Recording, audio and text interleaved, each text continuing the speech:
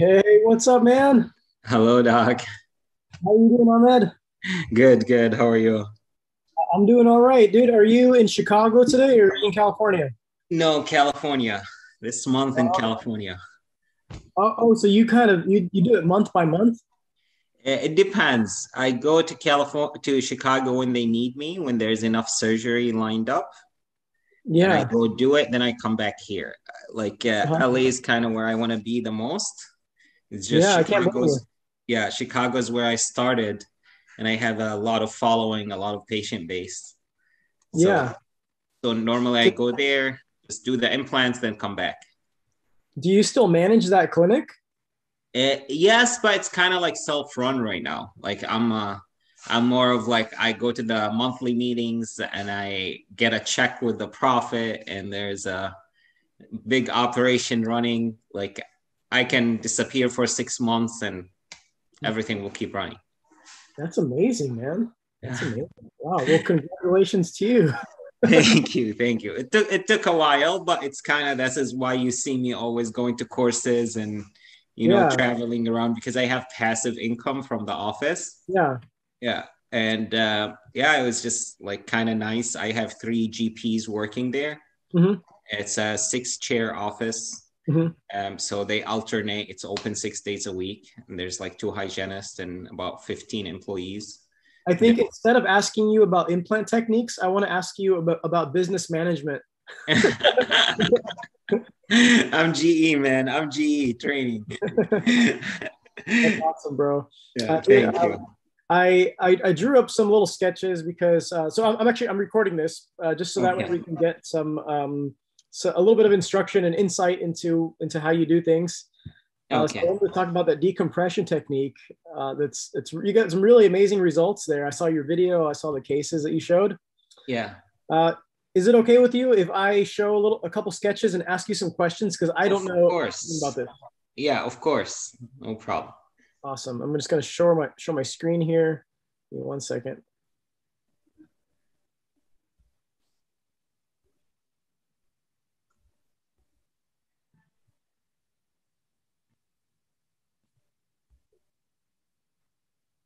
One second. Sorry.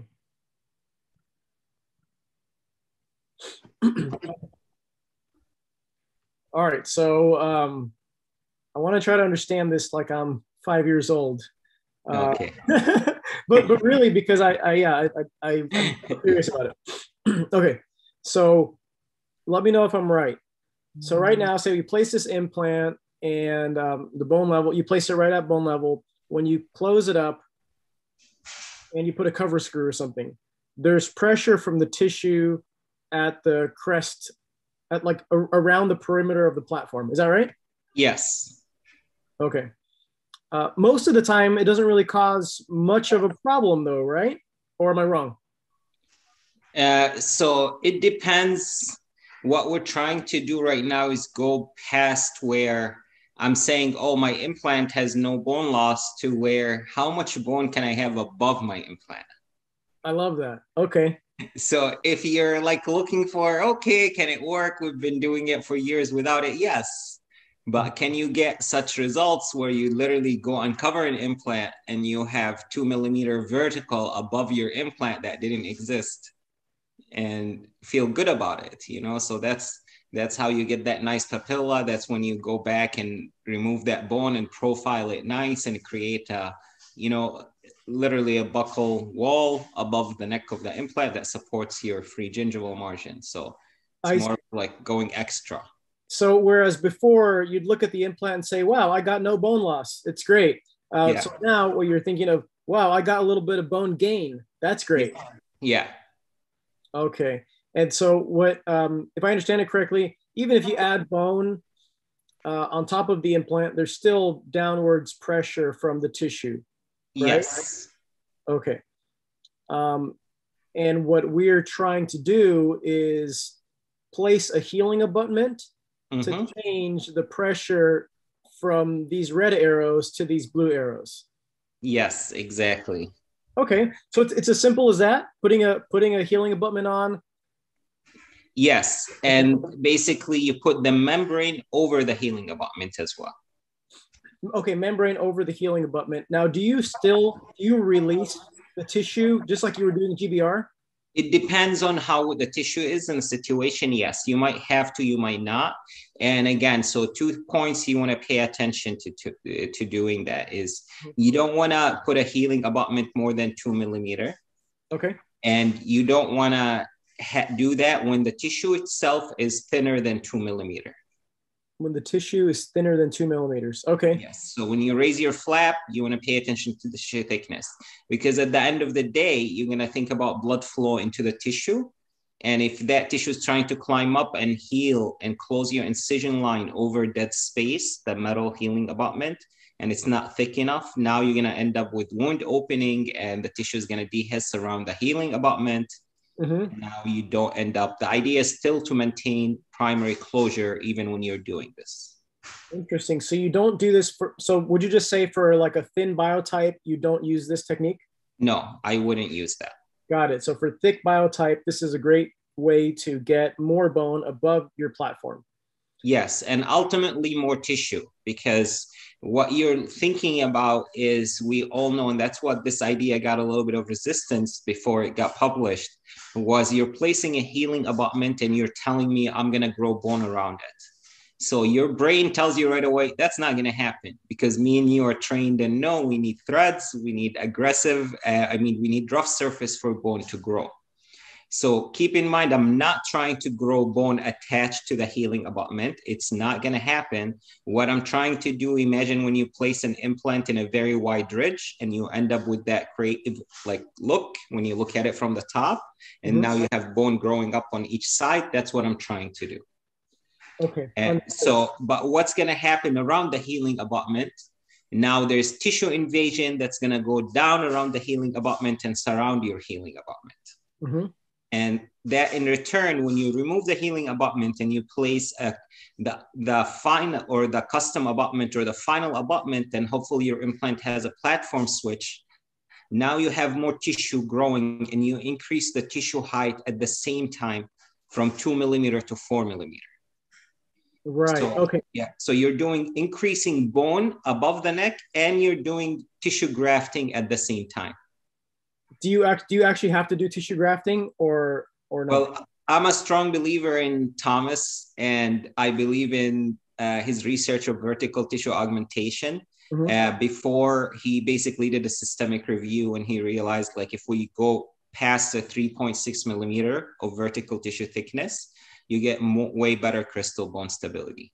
Gotcha. So to me, always the depth of my implant has to be at least 3.6, which is, we normally round up to 4 millimeter, apical to the free gingival margin of the crown that's sitting on top of that implant. Gotcha. I guess what I meant to ask was, are you doing additional tissue grafting at the time that you use the decompression technique? No, because the idea is that's decompression technique itself. That's going to actually be your tissue grafting. It's going to increase tissue thickness. So when would I do that? When would I do tissue grafting with the decompression technique? Honestly, I wouldn't, because I would want to put a connective tissue graft over there to increase tissue thickness when I don't start with the 2. So gotcha. This is kind of like a perfect idea when you have 2 millimeter of vertical tissue height, mm-hmm. and you want to make it 4. Okay. How can I make it 4? I can put a healing abutment, put bone around it, close the membrane over the healing abutment, release the flap if I have to, and get primary closure over. Now, when I uncover, I can make my incision again, remove my 2 millimeter healing abutment, and place a 5 millimeter healing abutment. Mm-hmm. It's going to be supra-gingival. I see. So I know that the most common, I guess, application for this, or at least the most questions that I'm going to get about this, is not necessarily about how to build bone above my implant, but actually in this scenario right here, where you have exposed threads on the buccal. Yes. Because that happens so often, and people are like, oh, can I just slap some bone on there? Is that going to work? Okay, let me ask you, can we just slap some bone on this exposed buccal thread? Will this work if you follow the decompression principles? Okay, so without decompression, we have been doing it, right? Where we put the bone in there and we cover the membrane. And if you want my honest opinion, that's something that you have to have a little bit deeper understanding. When can I build bone, regardless of the implant or no? So what I would say is the implant ridge. You're showing me, for example, one coronal cut of the implant at the midline. I want to see where's that implant positioned in the 3-dimension of the buccolingual or the 2-dimension of the buccolingual walls. If I have so much bone to distal and mesial to the implant that would house my bone grafting, then yes, I would do that, right? Because we have to think about, if I want to grow bone there, it needs blood supply. If I already have a really wide implant in a thin ridge, that's not going to happen. It doesn't matter what technique I'm using. So decompression is not going to save you. You still have to look at where you're placing your implant, where's that blood supply coming, the tissue thickness coming over. Now, in a scenario, for example, you're trying to place a 5mm ridge where you have exposed threads, but the ridge posterior and anterior to the implant side is 10mm, then yes, it's going to work. But if the ridge behind it and in front of it is 5mm and you're trying to build outside the jaw frame, no, it's not going to work, right? So you want to do a big GPR, then place your implant. Now, the one recommendation where I would follow is it doesn't matter what I'm grafting with. I always cover the threads with autogenous bone. So in this case, I would do some bone scraping. I would cover the threads with autogenous, then I'll put allograft over, then I'll put xenograft over. Do you have, would you strongly recommend that everybody who does this uses xenograft to cover it? Not as a veneering. So xenograft, so again, when we're looking at the jaw shape, imagine from then an axial cut, if where I'm placing the bone material is within the frame of the jaw, then I'm using allograft in that space. If I'm placing it outside the frame, then I'm using xenograft. Okay, understood. Yeah, so this is actually not just one big blob of bone. This is autologous bone chips first, over there, an allograft, and then sometimes xenograft. And then xenograft after. Then the healing abutment, then the membrane goes all the way over the healing abutment, even tucked into the lingual. Okay. And then you cover the tissue over. Okay. Okay, awesome. Yeah, and remember the first most important thing is the width of the ridge, because you're going to think blood supply to the bone graft that you're doing. Right. Okay, so this would work great when you have one edentulous space where you have a little dip. Yes. So it's fat, skinny, and then fat, right? Yes. Okay. I would love to show your cases here because it looks like you got some great results. Yeah. So this is where you're just uncovering. Yes. So this is the case before I started really taking photos, and I just, this was actually an immediate case. And you can tell under the buccal how all that bone was built up. That buccal plate was completely gone. And I even placed it a little bit deeper, thinking, oh, let me just be safe and go deeper, because I wasn't so confident about how much bone we're going to build up. But yeah, there's an image before. Sorry, you want me to go to the... It's okay. Yeah, you can play this video first, then we can talk.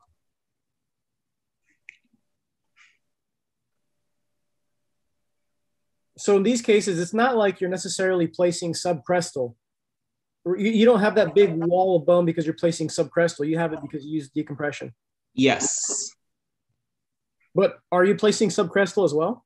It depends on the kind of implant that I'm using. So if it's a hex, I'm aiming for bone level, even 0.5 supra. If it's conical, then it's subcrestal.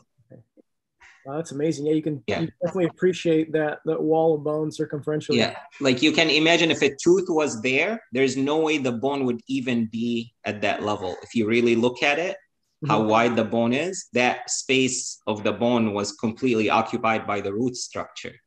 I see. Yeah. That's awesome. You have one more case here that you shared. Let me bring that one up. Oops, starting off the wrong one. Okay, so in this case, so this is what the ridge looked like when you place it. Did you place an implant here too or no?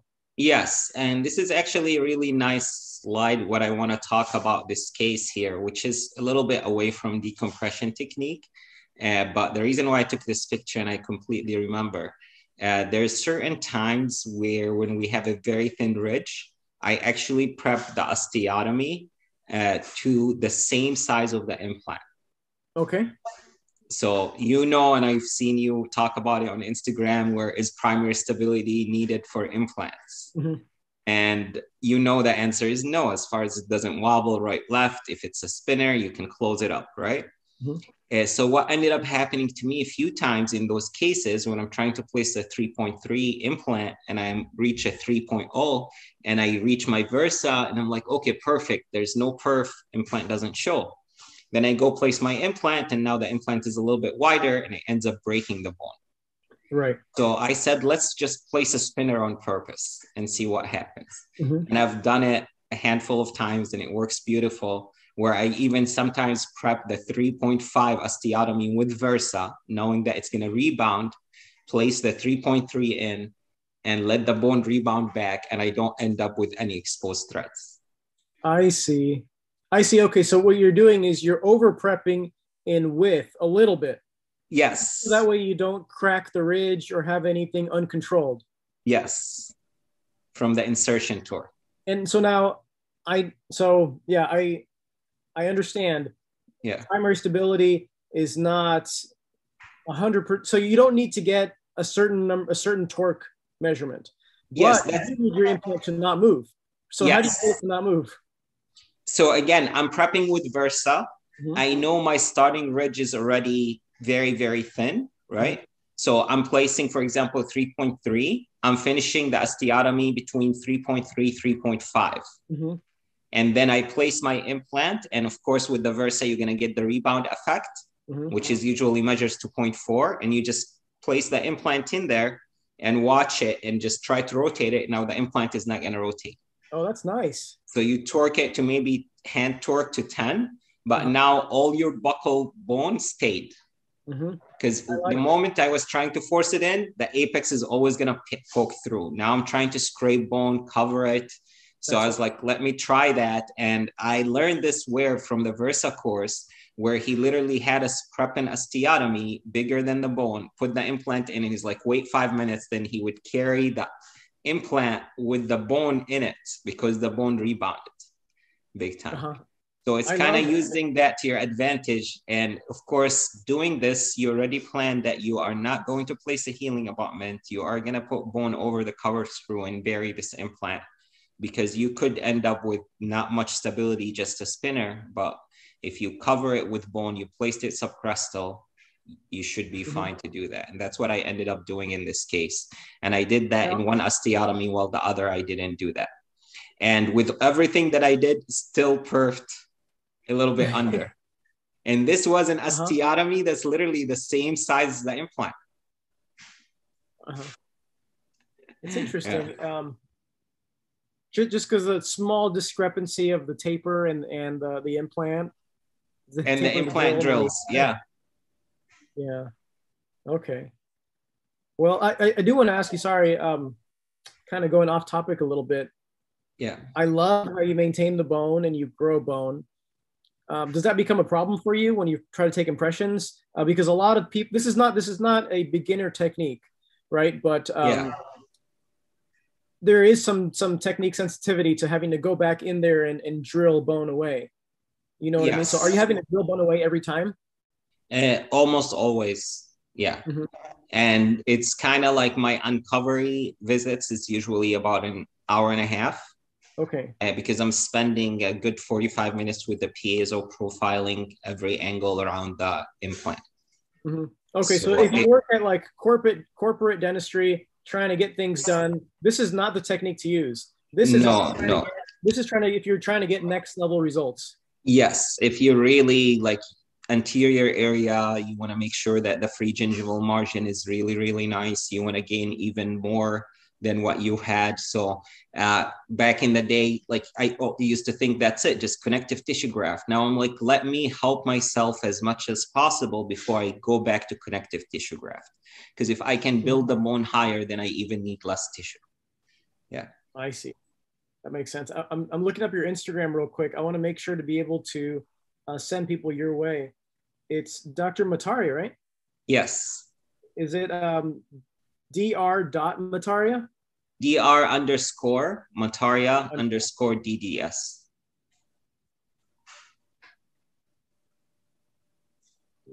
Awesome. Okay, great. I want to make sure we look at the rest of this case. So then you just use like conventional GBR technique after that. Yeah, so here I showed this picture where I covered the threads with autogenous, then this is the allograft. And notice how it's within the frame of the jaw. I didn't build up with it. And notice how the one on the left, where I did not over prep, I placed the healing abutment, where the other one where I over prepped my osteotomy, I did not place a healing abutment and I covered it with bone. Okay, so the one where you did over prep, you put a cover screw because you didn't want anything to touch it and move it all. Yes, yeah. Awesome, and you did use bone chips, and on top of that, allograft. Yeah, and you notice here there is, beside the allograft, now there's the bioos that's going over the allograft. I think there's another picture just showing the bioos without the membrane. Let's see. Yeah, I think that was one of the first pictures right here. No. One more. No, keep going. Or no, that's it. Maybe not. No. Okay, so you kind of can tell that there's two kind of graft over from the next picture. Yeah, you see how the bigger particles, which is the bioos over the allograft. Gotcha. Yeah, and that's because again we're grafting outside the frame where naturally bone wouldn't grow. So whenever you're grafting outside the frame, xenograft. Yes. Gotcha. And that's from Dr. Miron's and Dr. Pico's actually together. That's what I learned that. What kind of membrane are you using here? This is Essex Plus, and this is just the tie-in paper from the cover. I'm sure you're familiar with that. So you don't waste back and forth. Yeah. You just use that as a little template for your membrane. Yes, for shaping the membrane here around the nasal spine. And we used 3 subperiosteal suturing. And what you notice, as much as you can try to do, is put those, make sure the sutures don't cross really over the implant. So you see the one on the right, how far lateral that suture goes. Yeah. The one on the left, I didn't care so much, again, because it's subcrestal and I have the healing abutment that's going to prevent much pressure. But the idea is to keep the bulk of the graft that you place there over the implant and not have it pushed to one of the sides. So you can maintain the most buckle. So do you stabilize your membrane always using the suture technique, or do you use tacks, or do you, I know some people don't use anything, right? Yeah. So first, so logically, you want to think about it again, it goes to the morphology of the defect. So if I look at it, and if it looks like, sometimes when you look at a defect, the buckle, and if you literally like look out, it looks like just a socket, right? So you can just put some bone in there and put a membrane in and close the flap and nothing is going to move. Versus when you don't have walls to the right or the left, or your defect where you have to stabilize it. So my favorite is, of course, to do nothing, just tunnel, sneak in some bone graft, tunnel the membrane, and just don't even stabilize it. The bigger the flap, the more I'm going for, and the morphology of the defect, where it doesn't self-contain it, the more I'm going for tacks. Now, of course, you have to pay attention to your membrane. Some membranes don't like to be tacked, like Essex Plus is not really good to be tacked. So if I'm tacking, I'm actually using a Memlock or BioGuide. Subperiosteal suturing is the opposite. Memlock keeps flexing back, where Essex Plus is perfect to be sutured. And you're going to look at the depth of your vestibule, because if you have enough to do a good release where you leave a good periosteum to suture into. So honestly, it's hard to decide what I'm doing till I get there and I look at the defect, place the bone, and be like, okay, how can I stabilize it? How can I get the membrane? What do I need to do to move, to stop it from moving? I see. So there's no blanket general way to do it. You keep all these things on hand to match the situation. Yeah, I'm sure you've seen the post. I try to think of the basics, like blood supply. Do I have blood supply to where I'm placing this bone? You know, do I need to decorticate? Do I need to scrape? Then think of stabilization. Okay, I put my bone there. So how can I stop it from moving? and just keep thinking as step after step. Then, okay, I want to isolate tissue. Did I perf the periosteum? Do I need to put a membrane or no? Because I've done very, very cases where it was just hardly no ridge. And I said, let me just try it. Just minimum incision, did not even separate the bone all the way down. Just put some simple membrane and bone graft and closed it up. And I was like, let me see what happens. And you would be surprised how much bone you can get in 3 to 4 months. And then that's one thing I always say is when you start trying to build, don't go trying to build like crazy. You're still going to get another chance to place that implant. So if I'm doing bone grafting and I know I'm staging it, I'm not trying to get that 20 millimeter right away or, 10 millimeter maybe right away. I'm trying to say, okay, let's keep this procedure simple. Let me see if I can do it flapless, put some bone in there. Then when I go place the implant, now I can add a little bit more if I need to. But what I found out, the less I try to do, the less I try to flap and release verticals, the better the results is coming out with me. I see. I've heard of the barrier by bulk approach as well. So you would actually rather not bulk it up more than you feel you need to because you get more predictable results? Yes, because again, and that's also Zucchelli's telling you, it's like, does it even look pretty? It doesn't. At one point, you see those results where you're looking and there's like so much bone over there. It looks like a tumor on the side of the jaw. Like to me, when we see that in real teeth, what do? We go remove it. So why are we trying to build it where it doesn't belong? Right? And not just that, we understand right now, you don't need big implants. Like I don't even carry more than a 5 millimeter implant. So why would I ever want to build more than a 10 millimeter ridge? That's interesting. Why don't you keep more than a 5 millimeter implant? So I'm of the same philosophy. But why? So to me, it's like more bone, less metal. Implants fail left and right. My philosophy is use the shortest, smallest implant that will do the job. So again, think backward. How much occlusion do I need for this implant to handle? And I'm going to use the size that can handle that occlusion and not more. So the same idea, if I give you a frame and tell you put it in the wall, are you going to put a really big nail for a small frame? Doesn't make sense. You're going to put the nail that matches the frame. So once I start thinking like that, life got easier, precision got better, failures are easier to handle, and implants work such as good. In Europe right now, they're even placing molars at a 3.5 implants. And one thing which is I'm not 100% sure, but it gets you thinking is, for example, if you look at the BLX, their 5 millimeter and their 3.5 have the same platform size. So how much is a 5 stronger if they both have the same implant connection? That's right. Yeah. I feel like you can pretty much get away with almost doing every implant with a 3.7 by 10. Yeah. Just from an implant standpoint, it's like every implant's the same. Okay. Yeah. Think. Exactly. Like you don't need all those sizes. We make it complicated more than we need to. It's just understand the body and it works. Like I don't even, because I travel around and I place so many different systems like you, I don't even look at the manufacturer's drilling protocol. Right, exactly. Yeah, you just know. Like you just know what you need to do. You just look at the drills, look at the implant, boom. So okay, this is the most interesting picture for me. Can you tell me what's going on here? So this is the case that we saw together, and those are actually 6 months results. So you can see all the bone that we had built out on top of number 7 and on top of number 10. And you see how 7 was the one that actually poked through there. And 10 is the one with the healing abutment. And you see all the bone that formed above the neck of the implant that was never even there to begin with. Yeah.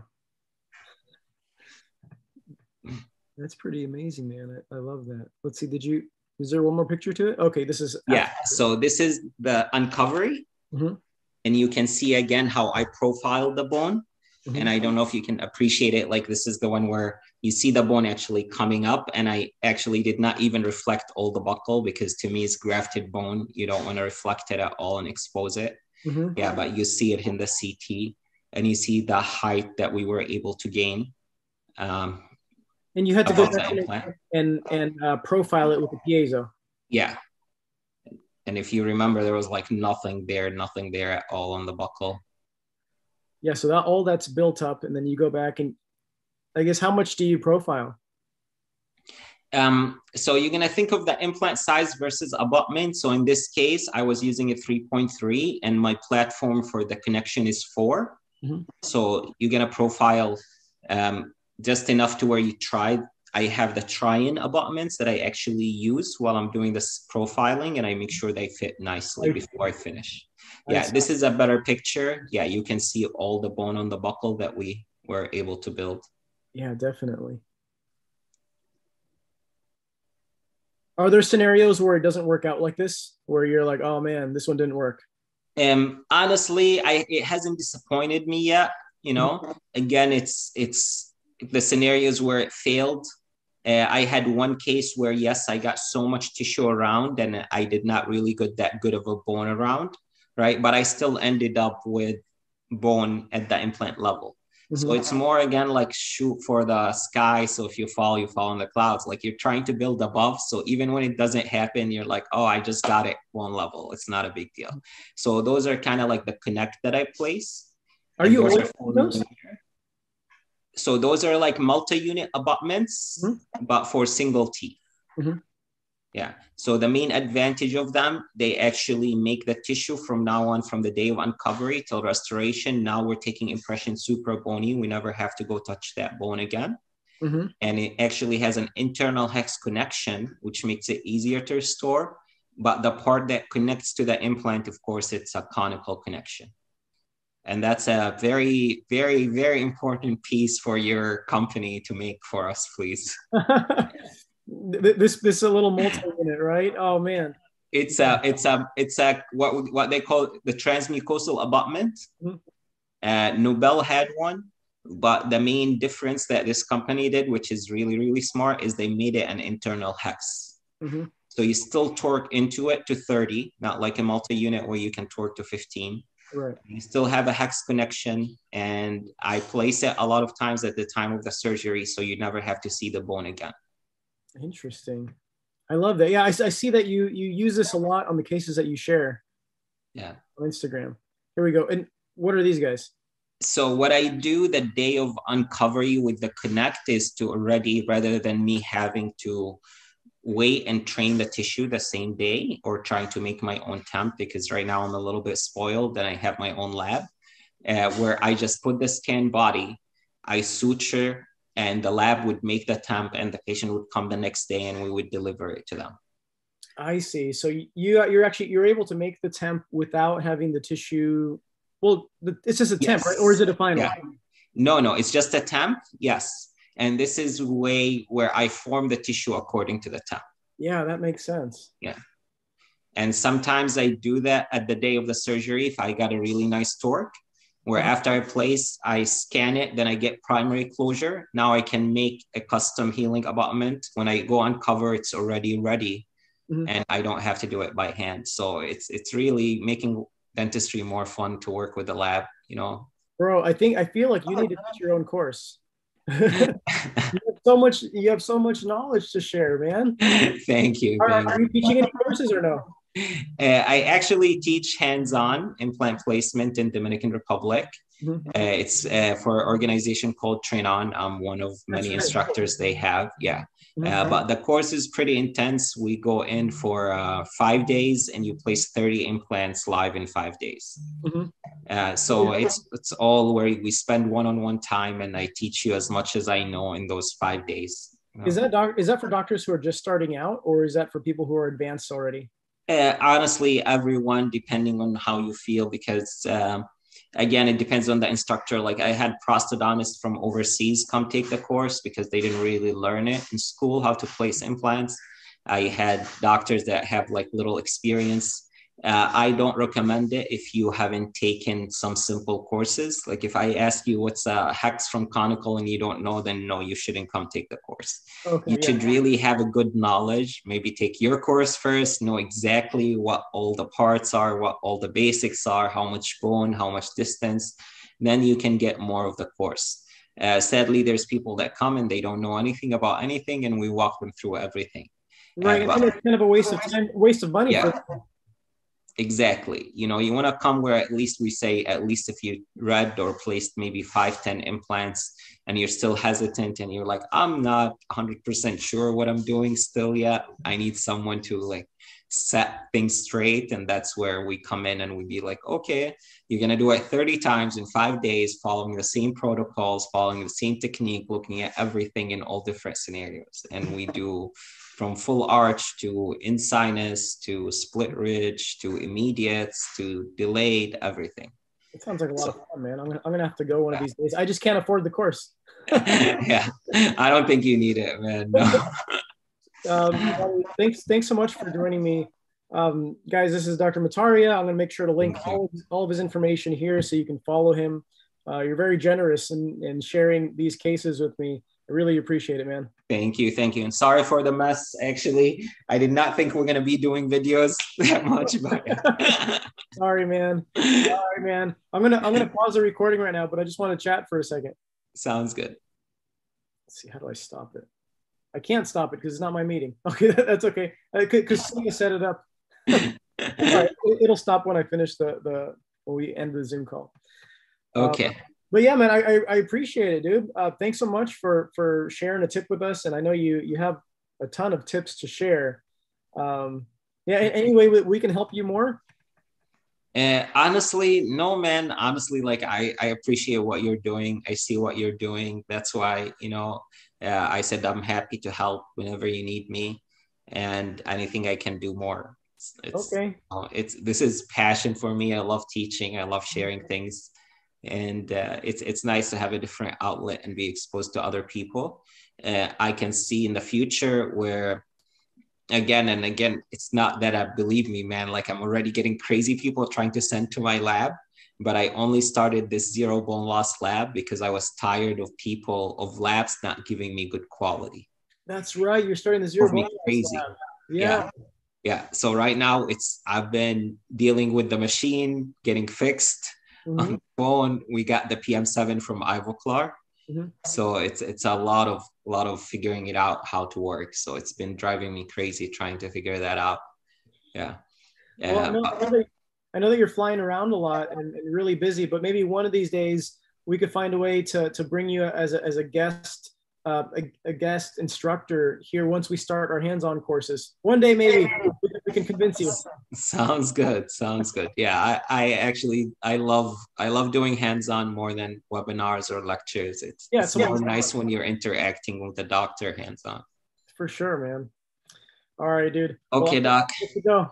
Thank you so much. Thanks so much. All right, see you, man.